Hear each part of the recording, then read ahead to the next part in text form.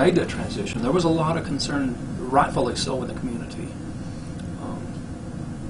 Rural communities, when you lose your hardware store, you lose a school, you lose a grocery store, you lose an EMS service, that rocks you to your core. And a lot of towns around Lubbock have been reeling after losing their local EMS service, and more may be coming.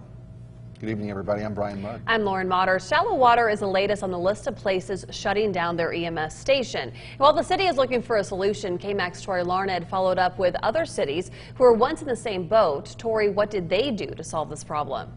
Lauren, Brian, when I spoke to these different cities like Abernathy, Idalou, and Slayton to see how they handled the situation, it seems many of them contracted out their services to UMC, and they said so far so good, but it's also important to remember each city has their own problems, which means they won't all have the same solutions.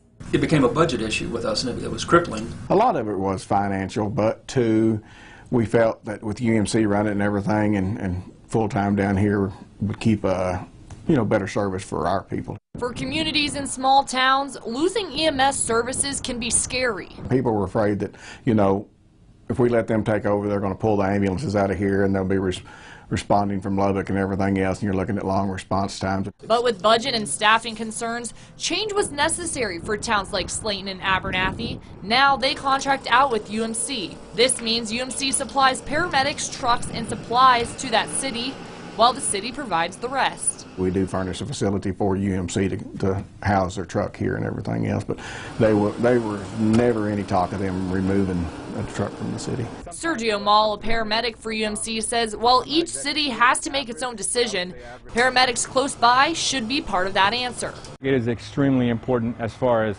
saving someone's life because we are able to provide a higher level of care, intubating, shocking, providing medications that could even prevent someone from dying. For Slayton, letting UMC step in saved them money. It was about $250,000 a year savings. And for Abernathy, it helped keep the city staffed with fully trained paramedics. The level of training, we know that they uphold that to the highest standards that they could possibly do that with. While their citizens were skeptical at first, they say it's working out for the best. We get excellent service for our people. Our response times are still way under 6 minutes here in the city. Everything that I gather with it, they're very pleased with the service that we have here.